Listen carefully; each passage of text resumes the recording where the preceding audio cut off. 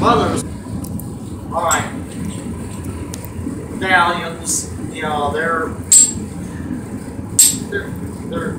I like these. But also, I would like to make some ingots, as you have seen us do before, with the live and cast iron lead ingot mold.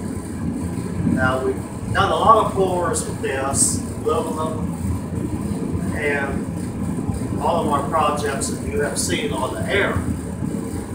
This little mold seems to really hold out. I like it. We've really put it to the test. Now,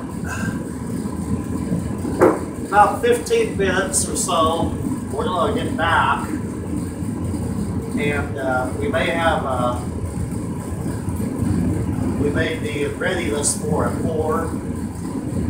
We'll see what we have, whether we need to add some borax to it, or charcoal on the top, or nothing. But we'll see. We've got 5 or 6 pours that we can do, and we're going to see what will produce the most common and at the easiest and quickest time. So that will be it for right now.